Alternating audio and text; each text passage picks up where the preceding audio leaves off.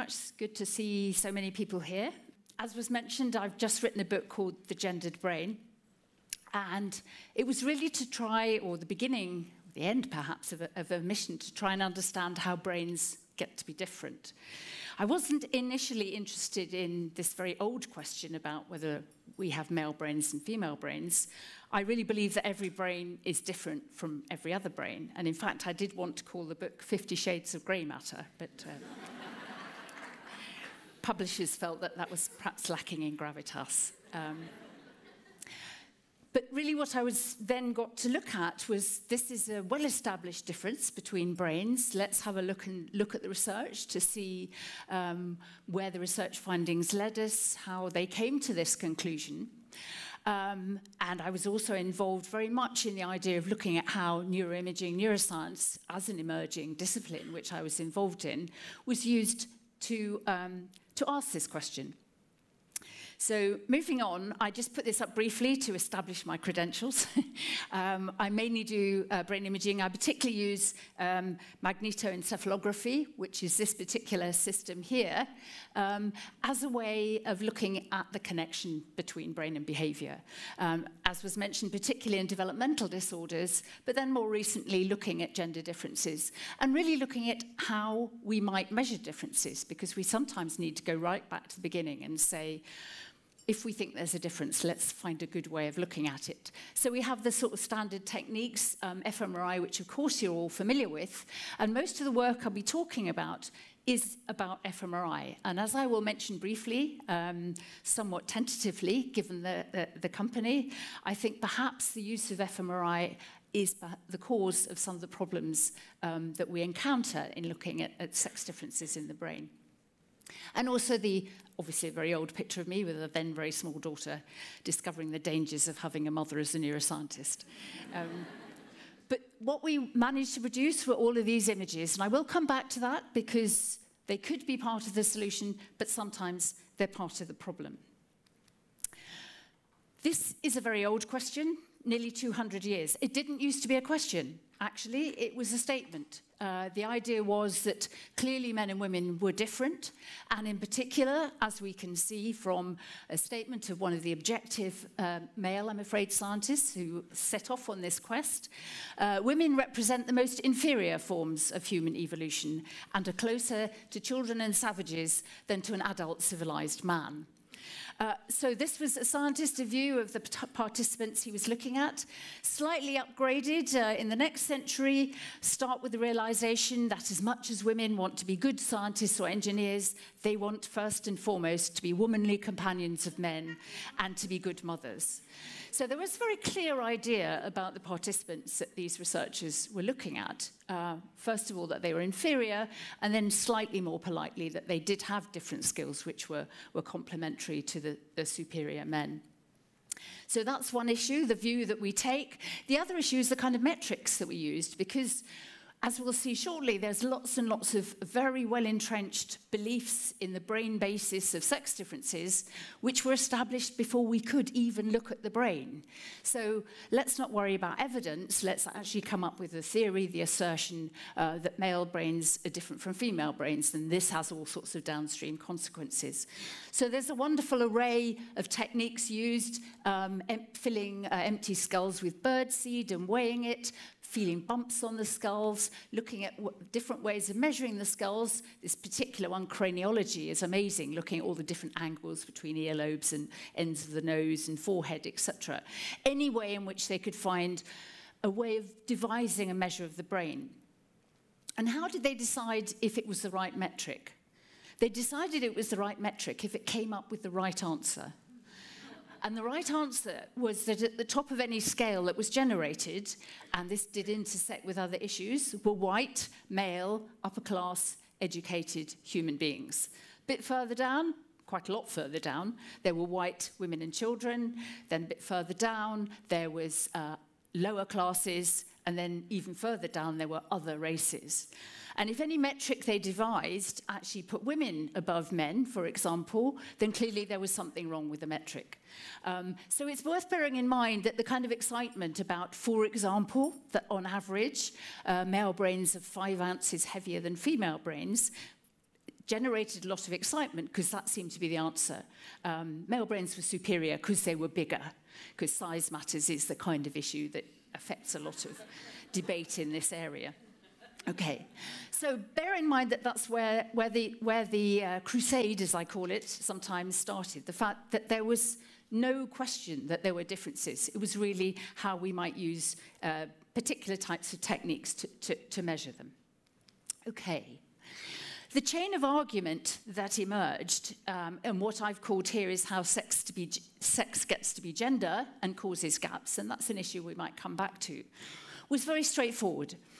Whatever it was, and bearing in mind with the early scientists that they didn't actually have access to the concept of a genotype, for example, whatever it was that made male and female anatomy different, and it has always been acknowledged that male and female anatomy are different, that also determined that the owner of that brain, owner of that body had a different brain. So if you had a female anatomy, you got a female brain, male anatomy, you got a male brain. A bit later on, psychologists weighed in and produced a handy go-to list differentiating males and females. So if you had a female brain, that meant you were good at empathy type things and emotion, but rubbish at reading maps, and of course good at multitasking. If you had a male brain, then you were brilliant at sort of science type thinking, spatial cognition, good at reading maps, of course, but very bad at understanding emotions and listening. And that then gave you particular roles in society. If you had these kind of skills, you were good at being a nurse or a primary school teacher, whereas if you had these kind of skills, you were going to be a genius scientist or a genius explorer or any kind of genius at the top of whatever tree that you wanted to measure. So clearly we had a very good idea that this difference here led to differences in behavior, which led to these kind of gender gaps. And a lot of the talk that I give is about the fact we are looking at gender gaps. This is not just an argument about anatomy, although anatomy does get involved. It's an argument about where these kind of gaps come from. And that's because there's a particular way of thinking about them, which we may need to revisit. These links here are all biologically determined and fixed, and in this direction. Bearing in mind that the old scientists right at the beginning, thinking about women being inferior, looked at the status quo and said, women are clearly inferior, look at their position in society. We need to explain how the brain supports that status quo. So the argument really came from that end, but it's always in this direction. So we have a fairly unidirectional argument which has been established. Behind all of this is the idea that biology is destiny, is a popular way of describing it. The idea is that there is some kind of unfolding of a predetermined biological script which comes to an inevitable endpoint. So biology is destiny, so we start, a little brain starts its life's journey, and I've depicted them here as slightly different. Again, we might come back to that. So a little boy brain arrives, perhaps already with some of the skills that might be necessary for his genius future. Then it gets slightly larger, acquiring more skills on the way, because, of course, he is exposed to whatever education can be made available, eventually becomes very resilient, and lands up with a kind of male brain, because this is the end of a biological script producing a male brain who will win Nobel Prizes, lead the world, whatever else it was that felt that human males succeeded in. Whereas the female brain, which I've cheekily coloured a little light pink, arrives in the world possibly without some of those skills. Actually, as it got bigger, didn't necessarily acquire any more. Not in any way linked, of course, to the fact that in certainly the end of the 19th century, beginning of the 20th, those fragile little female brains weren't exposed to higher education because they would likely be damaged by those kind of exposures, and that would affect their reproductive system, etc. So, and there was indeed a condition called anorexia scholastica, which was the dangers that would accrue if you exposed women's brains to higher education. So at the end product of this, you get these kind of, which I've cheekily coloured, again pink, with the sort of princessy meme, the idea that you got a brain which had a very different set of skills, bit emotional, but that meant they were good at understanding emotion and networking, etc. So a very clear difference. Male brains produced in one way, females produced in another, inevitable, fixed, and then moves on, as we shall see, to the idea that, you know, the owner of these brains are so different that they might come from different planets, the old Mars-Venus story, which we will come back to. So it's important there is what's called an essentialist pathway. This is something that's biologically determined that you can't change. And that was because of particular beliefs about the brain. The brain was internally devised, and once it arrived at its developmental endpoint, it didn't change. Luckily, I think, for this debate, we don't think about that too much anymore. So all of these were actually, these theories, these beliefs were established before we could actually look at the intact living human brain with an intact living human being carrying out a task, albeit in a scanner. So we then thought, well, once imaging arrived at the beginning of the 1990s, maybe at that point we could take a step back and say, let's have a proper look at the brain. Let's use these amazing techniques, the kind of techniques where you can look at the structures of the brain, or you can look at pathways in the brain, or with MEG, for example, you can look at combination of the two. So you really got a good idea of what's going on in the brain. So let's take a step back and revisit the theories that we believe in. But unfortunately, what happened was the Hunt the Difference agenda had really established itself in terms of people believing very powerfully in the differences between male and female brains. One of the first things that happened was that these brain images became so attractive and seemed so transparent. At last, the invisible has been made visible, and we can really see what's going on in the brain. Thence arrived a whole load of self-help books where people were intrigued with the idea that the particular stories they've been telling about differences between males and female brains at last had some kind of sciencey spin. So you got lots of the books that hijacked these kind of images without any kind of explanation about how you got them, but it told a really good story. And you get these books, for example, Why Men Don't Listen, Women Can't Read Maps, Why Men Are Clams, Women Are Crowbars, intriguing dichotomy there. Men are from Mars, women are from Venus. So still selling the idea of a sort of binary divide between males and females based on their brains. I'll come back with my opinion of that later. There were other sorts of books which were the output of much more serious science, which actually were written by individuals who used brain imaging techniques, but were still of the mind that this was a difference that we needed to support. And there's a book called The Essential Difference by Simon Baron-Cohen, which I think characterizes nicely. The term, the essential difference, I think is interesting. Essential really means biological essence. So there is the idea that there's some kind of difference between males and females, determined biology. But I would have thought if I said to anybody in the room, except those of you who know the argument I make and have heard it before, if you heard the word essential, you'd think this is really, really important. This is something that we have to have. The opening lines of this book, the female brain, so there is such a thing, is hardwired, and that's an important concept to hang on to, because the idea was that this was somehow fixed for empathy. The male brain is hardwired for understanding systems. So again, a clear idea that there were two different types of brains with two different sorts of reasons for existing. But you say, well, okay, so there were people writing books, maybe there were conclusions being drawn by people who had a very firm agenda. But let's have a look at the research papers. Let's go and have a look and see what kind of research was actually being done.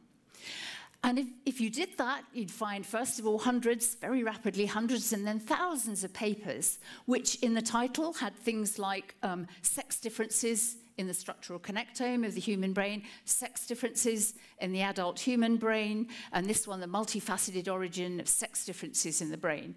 So the scientific community seemed to be coming up with an agreement. And very often these kind of papers were reported in the popular press, generally with headlines like, "At last, the truth," or "Proof at last," almost as though, you know, we scientists had eventually caught up with what everybody knew all along, that men and women had different brains. But this is a key thing that I think it's worth drawing to our attention, because it remains true today, and it remains true of all sorts of areas, but something that is characterized well by looking at the research on sex differences. So Papers would report sex differences in X. A male amygdala is bigger than a female amygdala, for example. Another paper would come along, equally well organized and sound methodology, maybe a big data set, and say, actually, we didn't find a difference in the amygdala in males and females, but we did find a difference in the hippocampus. And gradually, as you go through these data sets, you can see that there is an eagerness to find a difference, and a difference is found, but it's not always the same difference. The other thing to draw your attention to is that sometimes the authors themselves become rather over-enthusiastic in how they describe their particular findings. And this is a paper which has received a lot of attention with people criticizing this approach to neuroscience. I won't go into it in detail.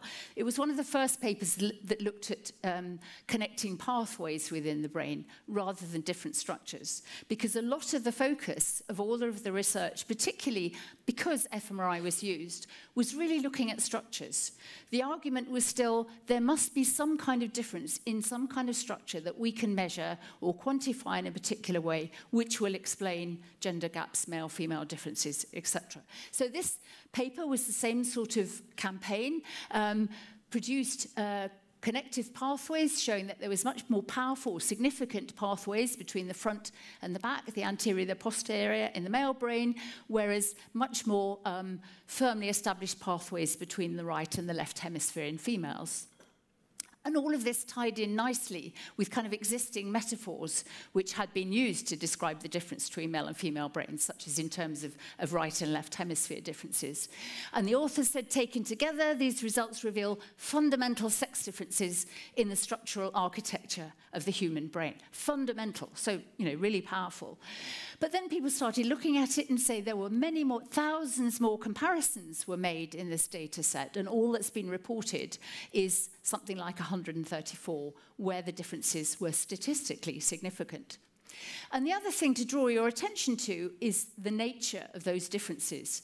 And that particular graph, in fact, if you took nothing away from this evening, that's the kind of data we're looking at when we're talking about sex differences. Take males and females, run them through any task you like, look at particular structures in the brain, and you'll find a huge amount of variability within each population. If you put the data sets on the same axes, you'll see that the differences between them are very often very tiny, much smaller than the differences within the groups, which, as an autism researcher, is something I'm much more interested in. So it did puzzle me that we're spending a lot of time looking at these little differences. As it happens in this paper, these were the biggest differences that were reported in these pathways. So these fundamental sex differences are actually very small. And knowing that your participant is male or female is not going to tell you much about where they're going to come in those particular data sets. And that's the conclusion that we have to bear in mind today, I have to say, you know, having spent a lot of taxpayers' dollars on neuroimaging studies.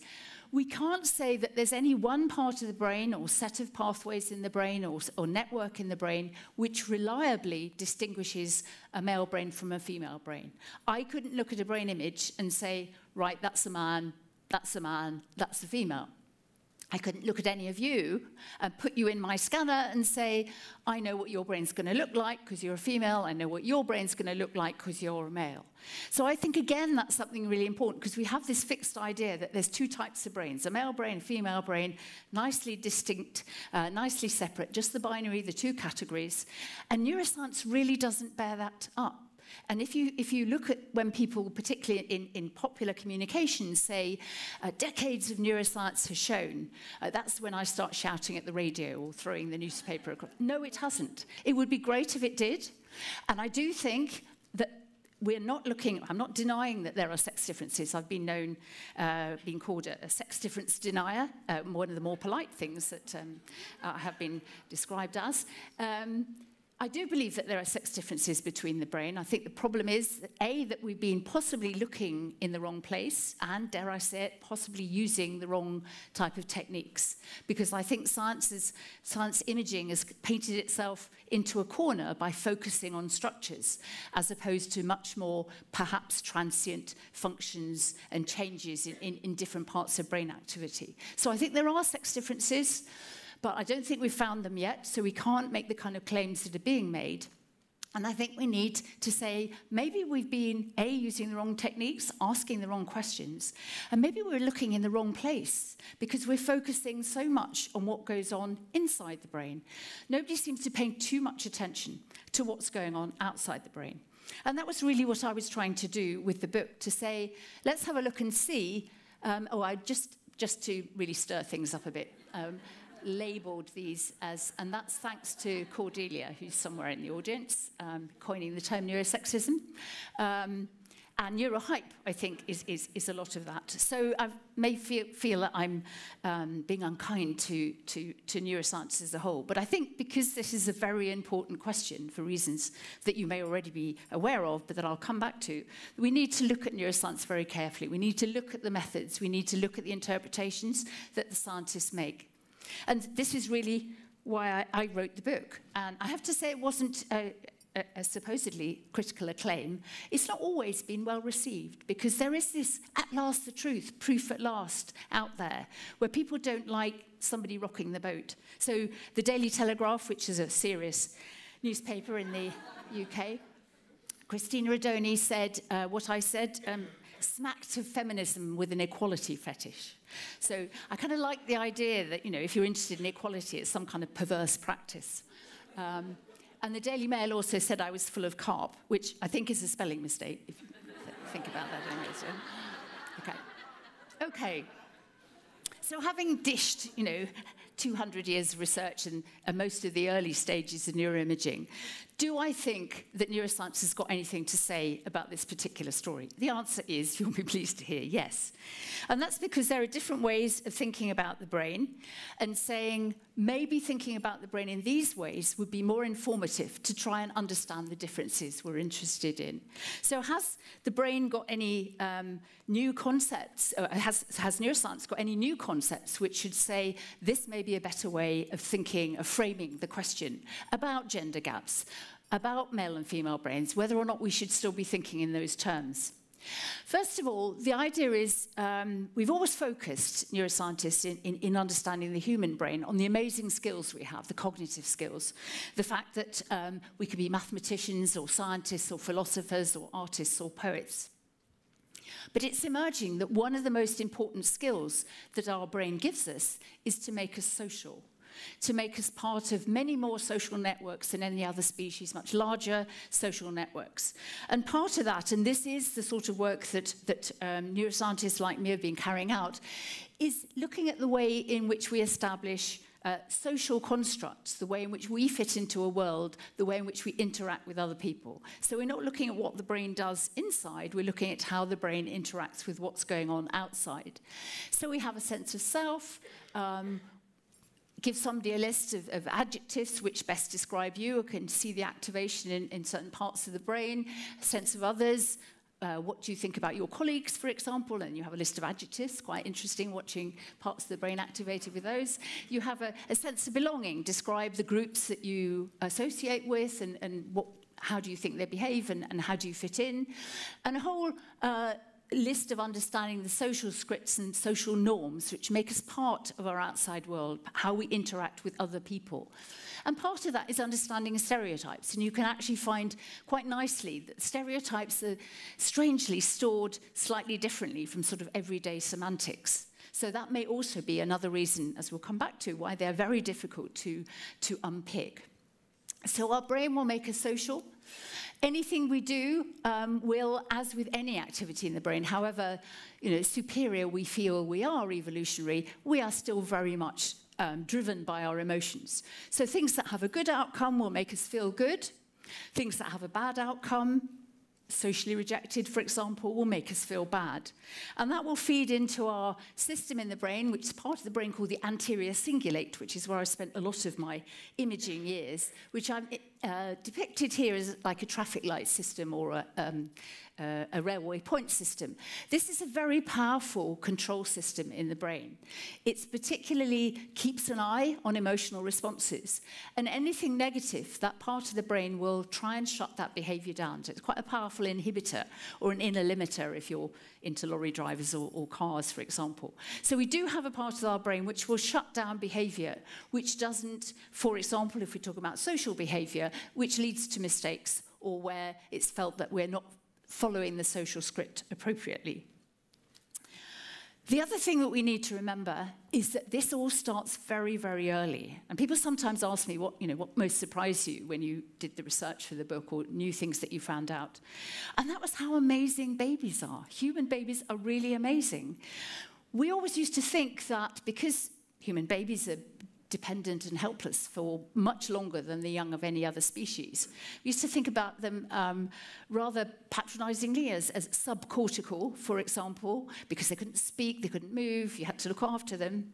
But we now know that human babies arrive in this world with the most finely tuned set of social radar you've ever seen. Right from the beginning, they are picking up the cues in the outside world that will make them behave appropriately, belong into a social network, which of course is how they're going to survive. So within hours, they're picking up a human face as opposed to scrambled images or face-like stimuli. Within days, they can tell the difference between their own native language and another language. And there's a lovely study where the way in which you can tell if a very small baby is paying attention is you give them a pacifier. And if they're interested, they suck harder on the pacifier. So you can see this baby getting really excited by the sound of English and a little puzzled by Dutch and French and Japanese. So these are, several days old babies already telling differences between kind of social communication signs out there. So we now know we have a social brain, and therefore we need to understand how that might affect our behavior and how that might, again, address this issue of how brains get to be different and why people behave differently so profoundly, apparently, that we really believe that they are, again, almost from a different planet.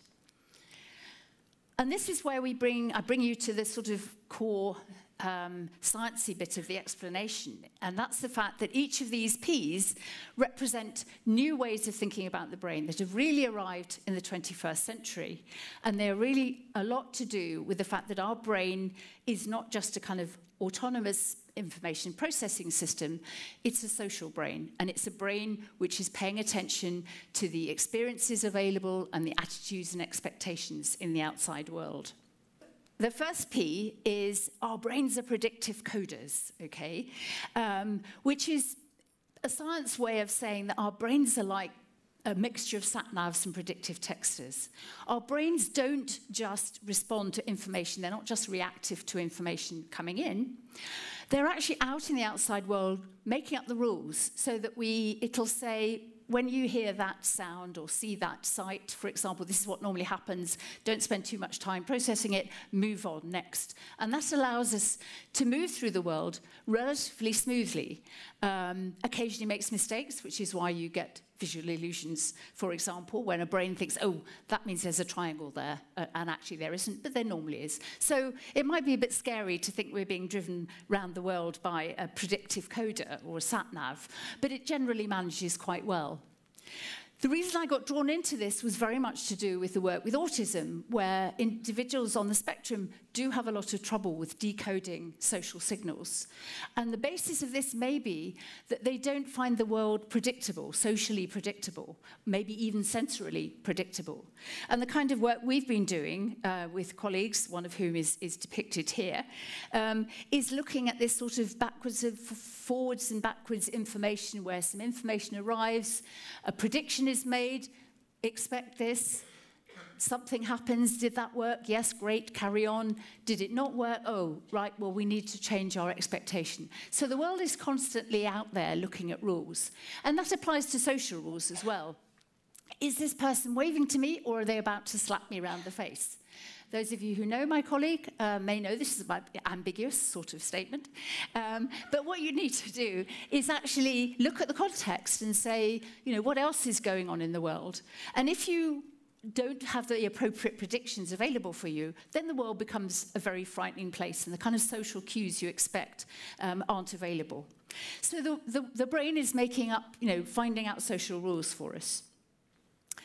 The other thing is, and I know this is known well to many people here, is that our brains are plastic. Our brains are constantly flexible and changeable throughout our lives. And anything we do, experiences we have, will change them. And you think, well, of course, that must be the case. But remember that the theory we were looking at earlier suggested that there was a kind of developmental endpoint of the biological script that was unfolding, that once you reached a certain age, used to be sort of quite early teens, maybe moved on a bit later now, this was the brain that was going to carry you through the rest of your life until you get to that particularly unfortunate cognitive cliff where the grey cells start disappearing and you start forgetting things. But what this actually showed was that any experience we have will continue to change the brain throughout our lives.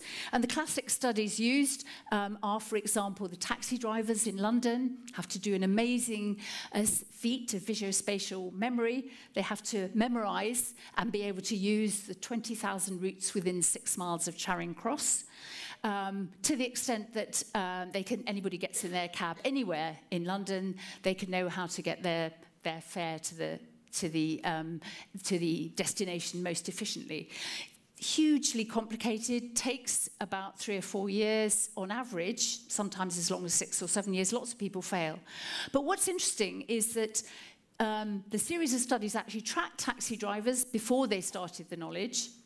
Then they looked at what happened once they'd acquired it and were being taxi drivers.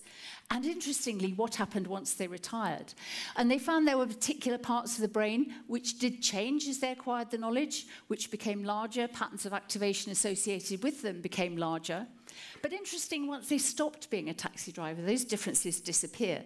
So I think this is a nice way of demonstrating that the experiences we have are reflected in the brain, and the brain changes, waxes and wanes according to whether those experiences are current or whether they're in the past. And so, of course, that means that if our world offers us certain kinds of experiences, then we'll get a certain kind of brain. If it doesn't offer us those experiences, then we'll get a different kind of brain. And it may be that we're looking at rather than the origins of the brain itself. And what I'm illustrating here is this reference to a particular kind of thinking called the spatial cognition tasks, where this is a mental rotation test, which is a very good measure, allegedly, of spatial awareness, spatial manipulation, spatial processing. Allegedly, again, one of the most robust differences between males and females, hence the kind of map reading trope that we have, and the basis of why men are much better at doing science than girls, because they've got the right sort of brain. Big study done looking at spatial cognition in males and females in the States 4 years ago now, demonstrated with a whole array of spatial tasks that, yes, on average, again overlapping, but on average, males scored higher than females. But then the researchers actually said to the participants, could you tell me about the kind of toys you played with as a child? Were they construction toys? What kind of hobbies do you have? What kind of games do you play? Is there a spatial element? What is your occupation? And they found that once they introduced this spatial training opportunity or spatial experience measure, the sex differences disappeared. So what you were actually looking at was the result of some kind of training opportunity, which had been available from very early if you were talking about toys. And this brings us to the idea that perhaps some of the differences we're looking at, which appear early or appear so fixed, may be more to do with what's going on outside the brain as well as what's inside the brain. If you don't have the experiences, your brain doesn't show that. And there are some interesting studies showing that at brain level. This is actually an image of girls playing Tetris intensively for 3 months, girls who were having trouble with spatial skills playing Tetris. And this at the end is those parts of the brain which changed. This was before, they played Tetris before the practice, and this was at the end, and these were the changes. So there were structural and functional changes in the brain which actually monitored the training opportunities these individuals had had. So again, then this is a pattern from a Lego book, a Lego instructional manual, which is, I think, pretty similar to some of the mental rotation tasks. So people who play more with Lego are going to be better at spatial cognition. Is it the Lego or is it the XY chromosome? Moving on then, the other sort of final P is the fact that our brains are permeable. So that actually our brains don't just solve problems autonomously. You give it a problem and it's brilliant at solving it, but whatever the context, it will solve the problem in the same way. And this is a reference to a particular process, social psychology process called stereotype threat, where if you draw attention to the fact that, you know, somebody's a member of a minority group who has a reputation for not being good at a certain task, you give them the task, surprise, surprise, they tend to underperform on that task. And this is demonstrated at both the behavioural and the brain level. This was a study where 3 different groups of women were given a mental rotation task, a spatial task. One group were given a positive message. This is a task that women are very good at. I'm going to see what happens when I put you in the scanner. Another group had neutral message. Third group, this is a group this is a task which women are actually poor at, and you'll struggle a bit, but never mind, I want to see what happens in the scanner. I'm losing track of which message I got. One group got positive, one group got negative. And what was interesting is the errors they made reflected that. So the ones with a positive message actually made many fewer errors, significantly fewer. The ones with a negative message made many more errors. But what was interesting is this was reflected at the brain level. So the women with a positive message, the appropriate areas of the brain were activated by the task and they solved it efficiently. Whereas the women with a negative message, they had much more activity associated with the error evaluate, that little traffic light system I showed you earlier, part of the brain, and the emotional centers. So exactly the same task, but the social context affected how the brain processed information. And these kind of changes are also shown. This is some work from my lab. When I was putting this together, looking at the kind of strand of activity that informs this particular debate, realised that I spent quite a lot of time making people feel bad about themselves in the scanner, because I'm very interested in self-esteem, for example, and whether or not how you feel about yourself will change your brain and your behaviour in a particular way. So this kind of thing was, you know, lying in the scanner, think about the worst mistake you ever made. Just think about it for a bit. How much was it really your fault, etc.?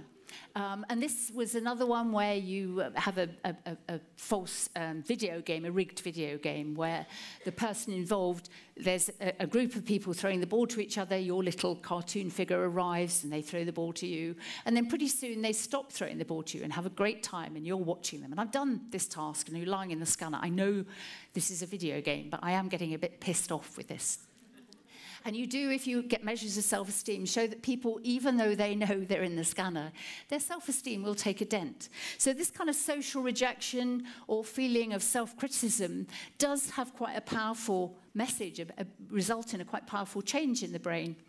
And what's interesting is all of these kind of areas of activation which are associated with a feeling of social rejection or not being in the right place in the social hierarchy, the areas of the brain which change are the areas of the brain which are associated with real pain. So if you have somebody with chronic pain or a broken leg or a colleague giving you an electric shock because they're trying out thresholds, cognitive neuroscientists can be quite unpleasant to each other. Possibly the person giving me the electric shock was the one I'd got to think about the worst mistake they'd ever made. But effectively what you're saying is being social, a sense of belonging, being afraid of being rejected is a very powerful driver in the brain. And this is why I think it's relevant to trying to unpack this story about gender gaps and gender differences. Because you then have to say, okay, so the world is a brain influencer. We look at these brains, which may arrive in the world with slightly different biological scripts, but we need to look outside the brain and we say, do we live in a stereotyped world? Well, I could stop there and we could all have a kind of mental muse of actually how stereotyped our world is. But just to give you an idea, and this is really, I spend quite a lot of time looking at how the world codes the differences between males and females very firmly. And I think it happens much more in the 21st century than it ever used to. Nothing for me signals the dire coding between boys and girls in the 21st century more than gender reveal parties. I don't know if gender reveal parties have reached Australia yet. Keep them out if you can. What happens is now we have scanning techniques which 20 weeks into a pregnancy, so 20 weeks before a child even arrives, you can get a scan which gives you a pretty reliable indication of whether it's going to be a boy or a girl. Queue for a party, so you send out these ghastly invitations. I hope there's nobody who organises gender reveal parties. Yeah. You send out these ghastly invitations. Is it going to be touchdowns or tutus, rifles or ruffles? So you get the image. Okay, so you turn up at the party and everything's disguised in either white or some kind of neutral colour. You get a cake, which at some key moment you can cut open and it's pink or it's blue. You can release a whole load of balloons. You can have alligator biting into a football and pink or blue feathers released. You can get the picture. And I'm sparing you the most recent thing I came across, which was a gender reveal lasagna. So you can actually serve your guests a lasagna where the cheese sauce is dyed pink or blue. It is disgusting. Okay. So, I mean, and people say, are you really saying that we're going to damage children's brains by going to a gender reveal party? Of course not. What I'm saying is this is a really clear indication of how powerfully society decides that you're either one thing or another. You're either a male or a female. Here's one or the other box to put you into. And then, of course, the other thing is, I hope there's no card manufacturers either. You get these ghastly, it's a boy, blue card with football, it's a girl, hello to our new little princess, pink card, etc.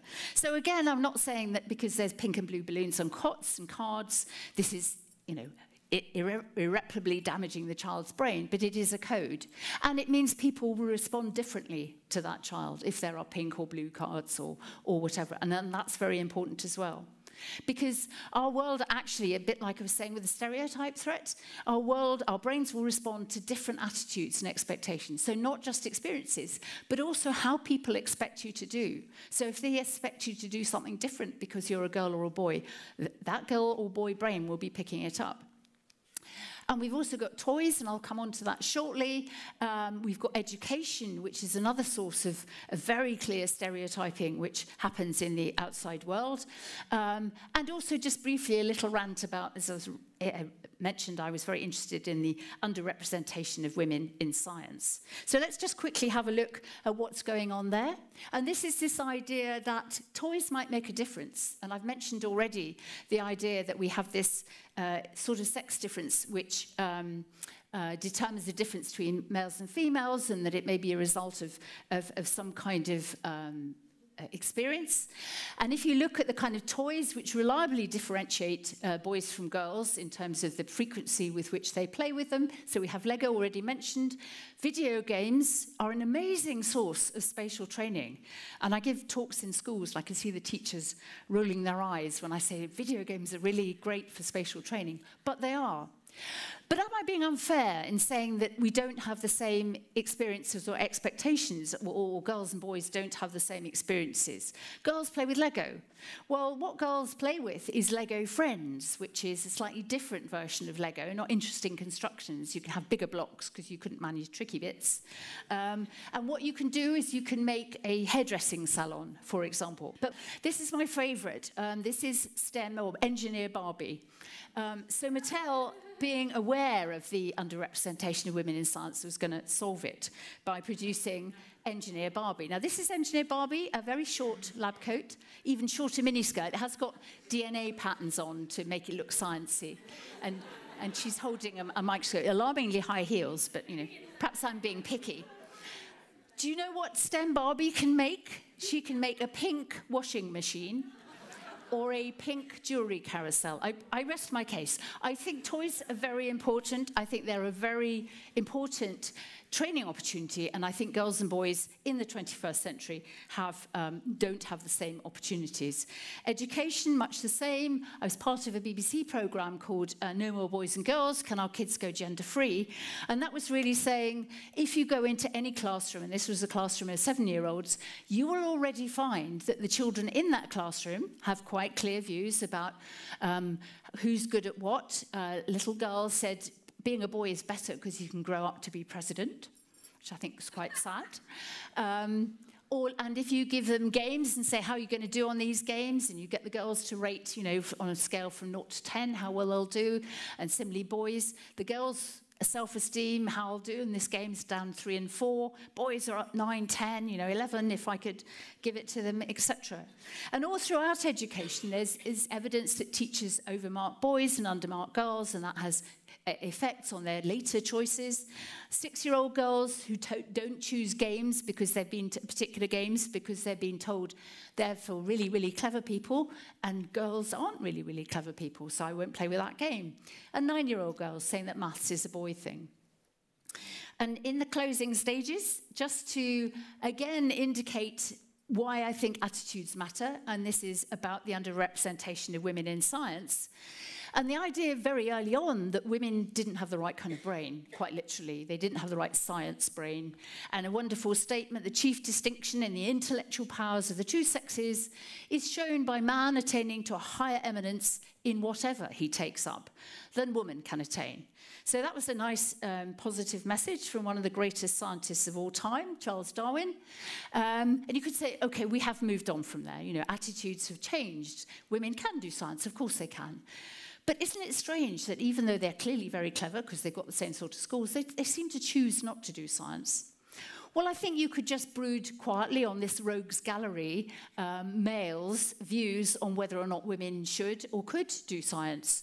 Larry Summers, then president of Harvard, lack of availability of aptitude at the high end, and that's why you didn't get famous women mathematicians and engineers. James Damore, author of the Google Memo, effectively saying Google was wasting its time on diversity initiatives because the distribution of preferences and abilities of men and women differ, in part, kindly, due to biological causes. And Alexander Strumier, a physicist, saying the underrepresentation of women reflects sound scientific evidence of gender differences in interests. So that rogues gallery, you might say, well, you've got this very, very clever girl thinking, I might quite like to do science. And her social brain is saying, just look at the culture of that organisation to which you're heading. There won't be other people like you. What you do won't be recognised or rewarded. If you do well, then it's because you worked really, really hard and not because you're very clever.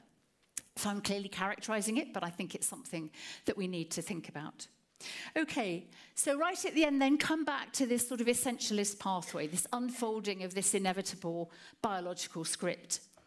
I think we need to remember that brains reflect the lives they've lived, not just the sex of their owners. And maybe a lot of the issues that we've been confronting about men being different from women, males being different from females, is very much to do with the understanding that this is firmly entrenched in our belief. We see what we want to see. We have a confirmation bias. So, of course, at last, the truth. Male and female brains are different, and the scientists have caught up. I don't think that's the answer, because I think what we also need to be aware that this is a biological script, but it's playing out on a social stage. And I think the social stage has a much greater impact on the brains than we ever realized. So the differences we're looking at may not be the differences between sexes due to the kind of internal characteristics, but may be much more to do with the world in which they find themselves. And having shown you lots of brain images, there's a lovely little picture that a 6-year-old came up with, which I think sums it all up. So if anybody says to you, men's and women's brains are different, hopefully from now on you'll say, no, this is not the truth. Everybody's brain is attached to the world, and everybody's brain is different from everybody else's. Thank you very much.